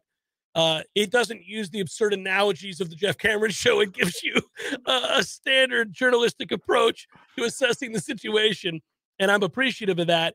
Tell folks why you think specifically this past Friday they came in with a game plan. I think they came in with a game plan, obviously, to have this discussion publicly. Yeah, I mean, I think it's one of two things. I mean, I think that they either know how they're going to get out of this and where they're going to go. I mean, the two pieces of it for Florida State would be if you're going to have an alternate plan. One is you got to have a way out, and you have a place to go. So they must feel pretty good about those two things. That's one option.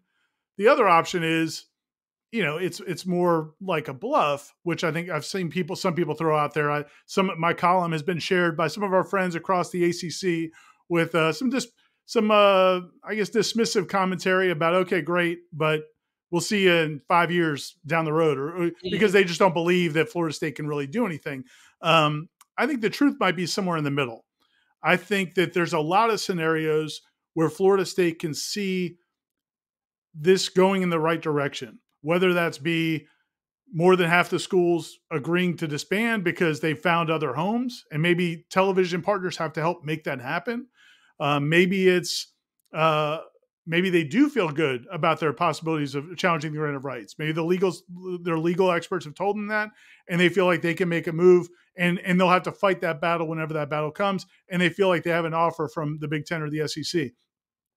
I think it's probably somewhere in there, in that if the byproduct of this is that these other schools in the ACC realize, well, Florida State means business. Like we're not going to have the difficult conversations in private anymore and all the cheerful conversations in public. This has gotten to where this is acrimonious, and it's going to be acrimonious every time we get together. This is not sustainable.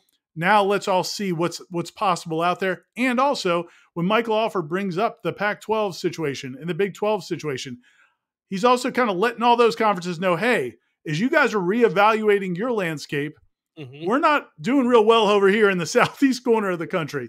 And if you want to start talking to some of these schools and start talking about to the networks about how we can make this happen, let's have that conversation. So I think that my thinking is, I don't think they have a cold, hard plan for how they're going to get out and where they're going to go. But I feel like there's a lot of options on the table. And there's only one option if they stay doing what they've been doing. If they stay in the ACC stays the way it is, and the ESPN doesn't pay them anymore, which they're not going to do because they have no reason to negotiate against themselves, they know what that scenario is. And that scenario, Jeff, is cheeks. It's buns. It's nothing but cheeks, baby. So they know where that goes. They may not know exactly where the rest of this goes. I'll give you that. But I think they see some courses, some paths of action. That's they know where it goes though if they stand pat, and it's a bad place. Do you agree? I said that I thought they were also sending a message to many of the other teams in the ACC, like, "Hey, man, sure, you may want to get your house in order. If you can get to the Big 12, if that's a more stable set of circumstances than being in the ACC long term, and you're Louisville or you're one of these other programs, then you may want to think about doing that." My suspicion was that they did it to try to get this number, the magic number, to 8, where they could say this is no longer a deal, no longer a conference. We don't have to abide by the grant of rights. We're out. Well, and that's possible. And the reality is, all these schools have attorneys, and they're all doing the same dance. Basically, all the schools that think they have opportunities elsewhere. And so now the question is, can you get to, whether say it's 8 schools, can you get to that number? Well, there's probably really 6 attractive schools in the ACC.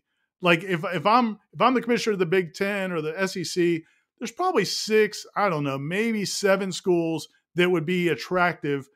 There's a bunch of them that would not be real attractive. So then now maybe you get some negotiations between some of those mid-level tier teams. It's kind of like when the cops start interrogating witnesses, and it's like, who wants to talk first? Let's separate them. And then let's talk about who wants to talk first and who wants to deal with things later. And so you may find some schools, if there's a way to get out, maybe they'd be willing to talk. So I think all of these things are now at least on the table, because again, standing pat was going to be looking at UF getting $30 to $40 million more every year than your programs, and you having to explain to your coaches and your fans why that is and how you're going to still compete.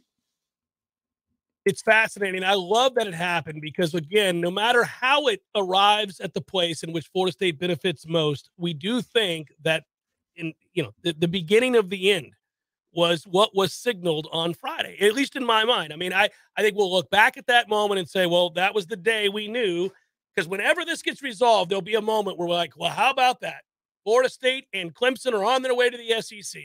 And we'll think back about this day or that day and say, remember when this happened 2 years ago, year and a half ago?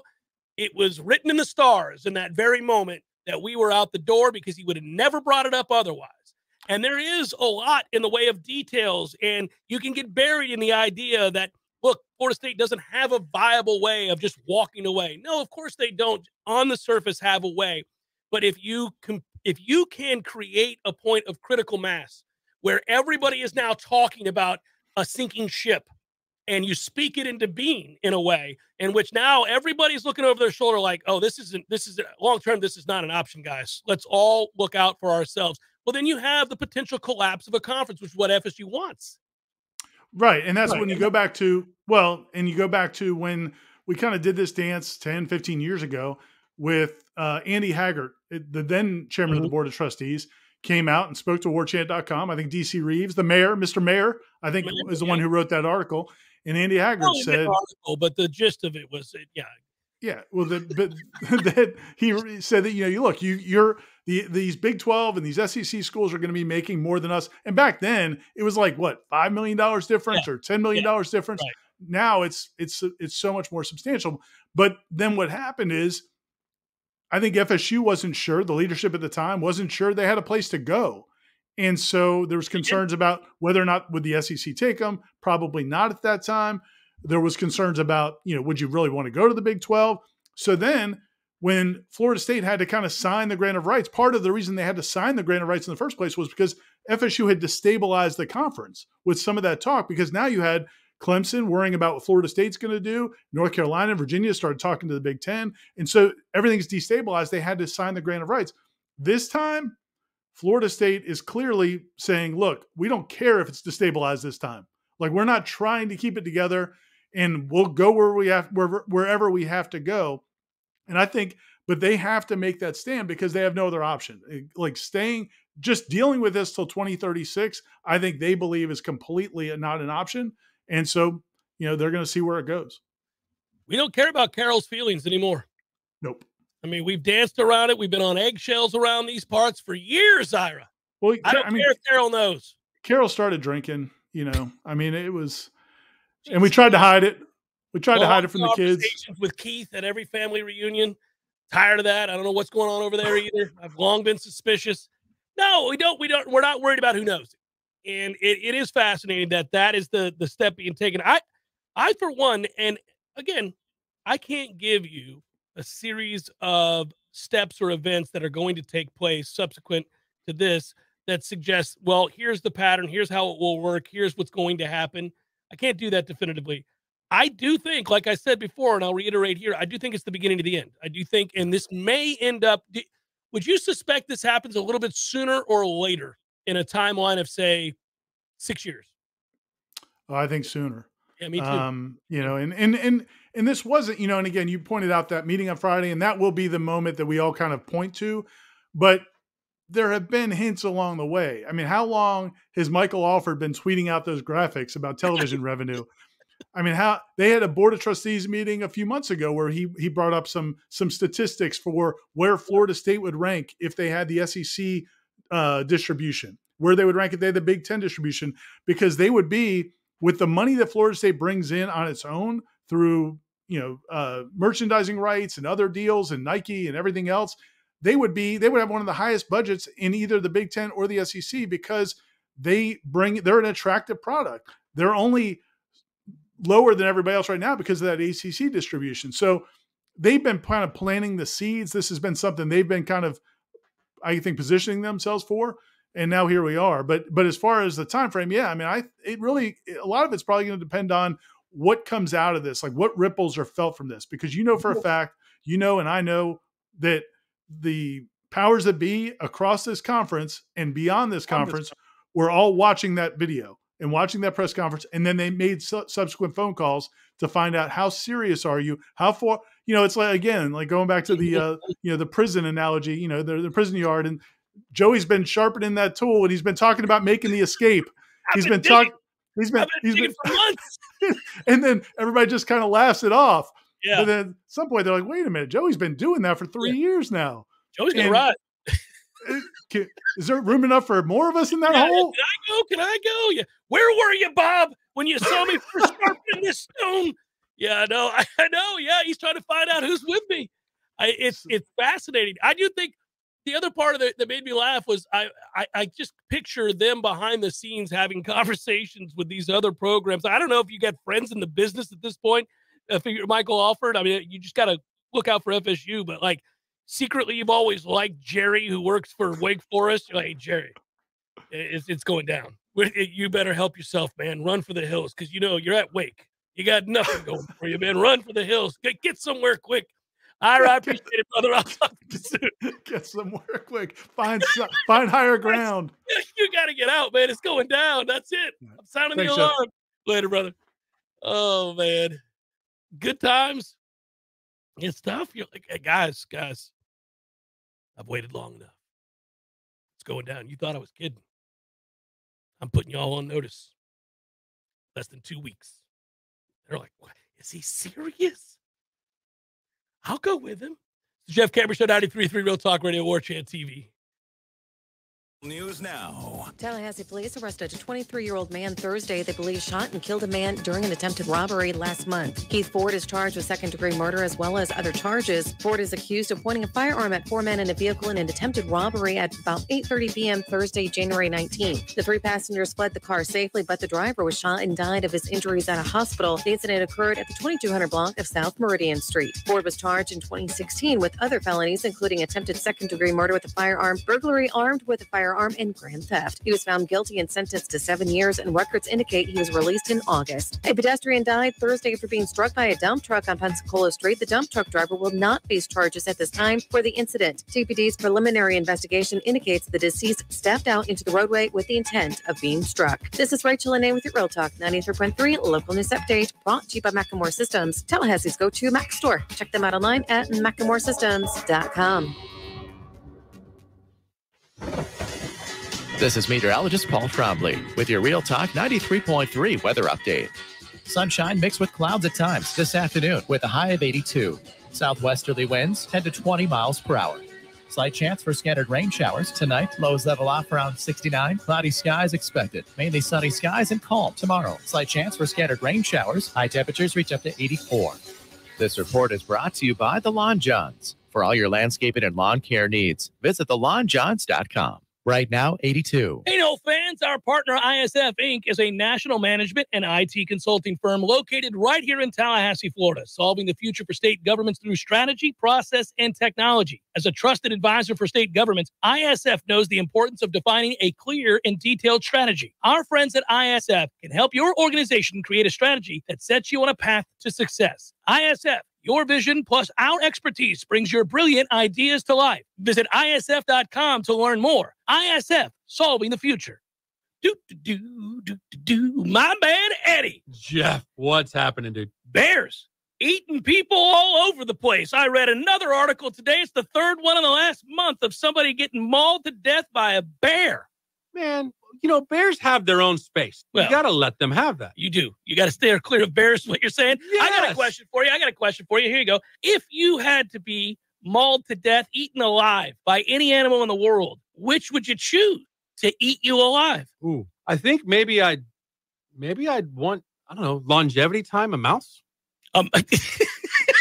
Just a slow burn. Slow burn. This thing just finished the pinking. It's been a month. I could go to work. I could still do my thing. I could probably live 30 years. I thought you were going to say great white because it'd be quick, or a grizzly. We went with mouse. Yeah, mouse. Okay. You know? Mouse it is. Gordo's, bringing the flavor and flair of Cuban food to Tallahassee since 1996. The Jeff Cameron Show is a production of the Warchant.com Multimedia Network. Check out Warchant.com today for the latest news inside Florida State athletics.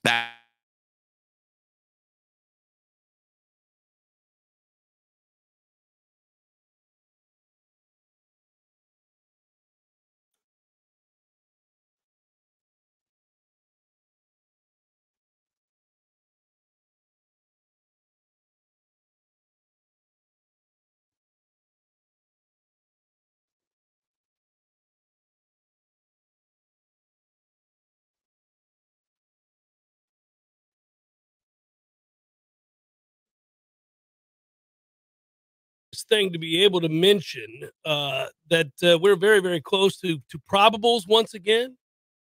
We'll bring those back.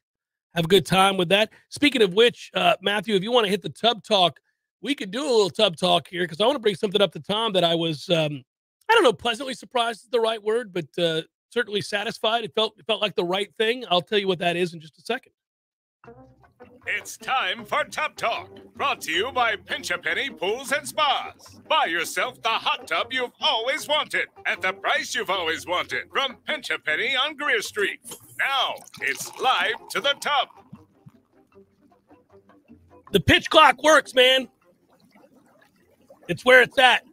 Now, of course, you can't end a game on a pitch clock violation. They'll have to fix that. But, damn it, man, I loved it. I loved it. You know what it did? And if you guys don't know what I'm talking about, in spring training, they're utilizing pitch clocks. I think they're going to try to institute this sooner rather than later. The mandate is to speed these games up. I got it.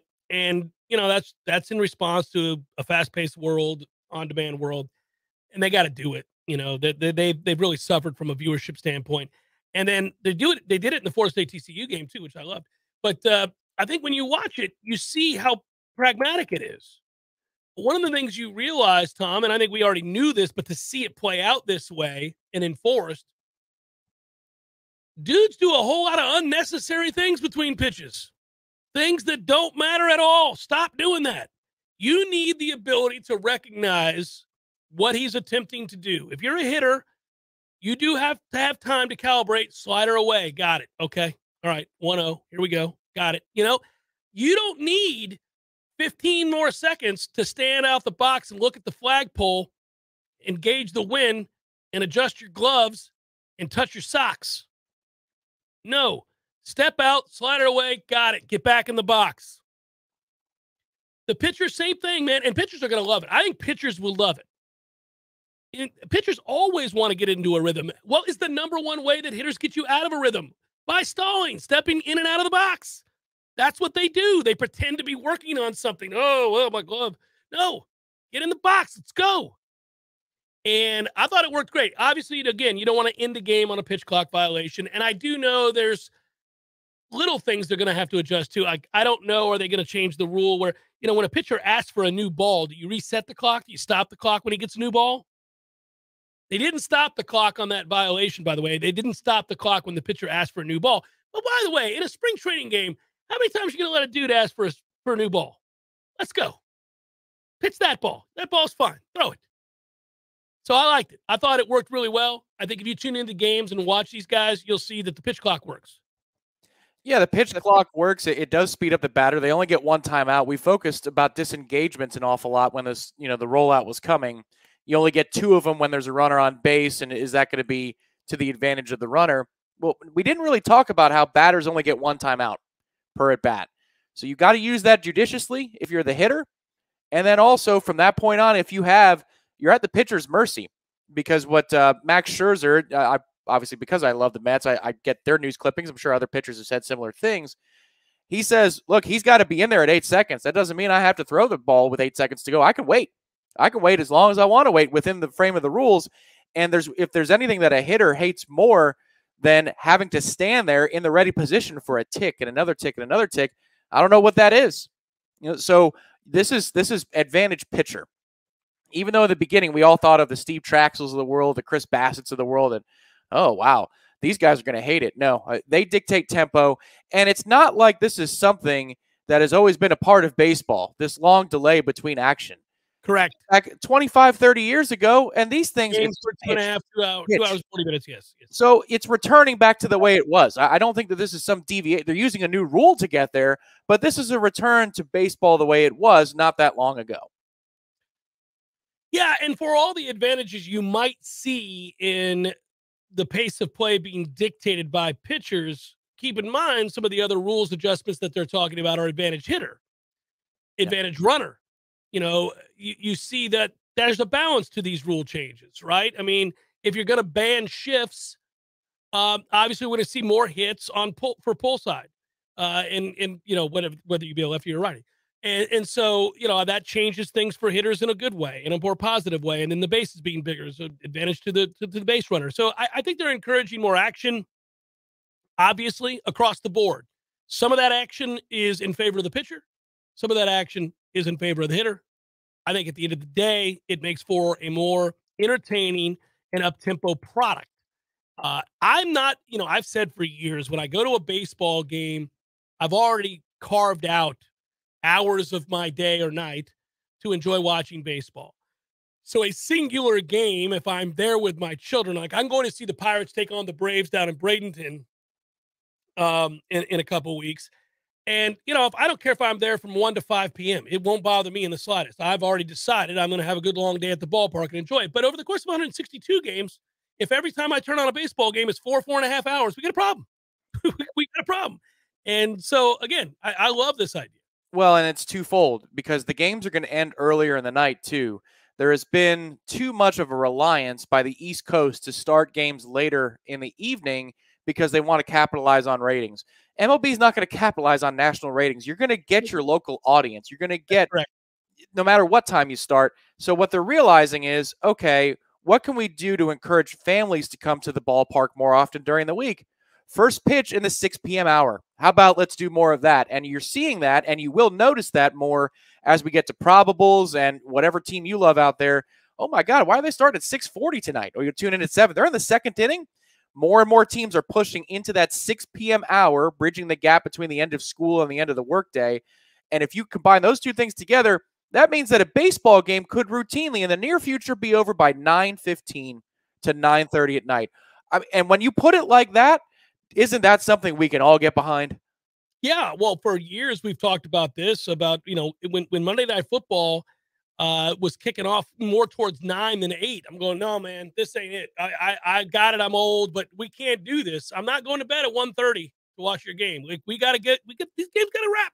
We got things we got to do in the morning. And you're right. If you want to bring your kids, you're not bringing them to a game that's going to end at 10:15. not on a Tuesday. You're just not doing it.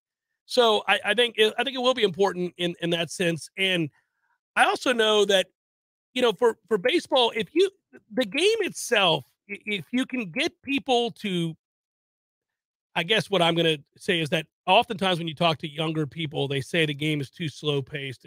There's not enough action. If at the end of the day, this facilitates a lot more action, whether that just be a pitch, it doesn't have to be a batted ball, that just be a pitch in a more timely fashion, then think about because I think when you go to a game, and again, I don't mind the pace, but I understand that younger people do. If you're sitting at a ball game and there's 45 seconds to a minute between pitches, that's an awful lot of nothing going on. Yeah. If now every 20 seconds, I gotta keep my eyes on the field here. You're engaged. Yeah, I would posit that the modern day viewer would have no problem, or much less of a problem, with baseball from the 80s. If that's what they'd be like, oh, baseball's awesome. That's all you're trying to do here. So much movement, yeah. Wait till we get to robot umpires, buddy. I mean, you won't have that it looked like a Salvador Dali painting the strike zone this weekend in the Big 12. That crew was rotten. They were really bad. I can't wait for this to be universally applied to the major league ranks all the way down to what we see here in Tallahassee on a week-to-week basis. Well, I hate to constantly berate college umpires, but it's a tough gig, man. That's not their full-time job, and they often look like guys who do not do that full-time. Let's give them the tools to succeed. By removing them. Good work, sir. Good work, Director Matthew. Our thanks to Ira Chappelle. Thanks to all of you as well for listening and watching. Be good, everybody. We'll talk to you tomorrow. Peace.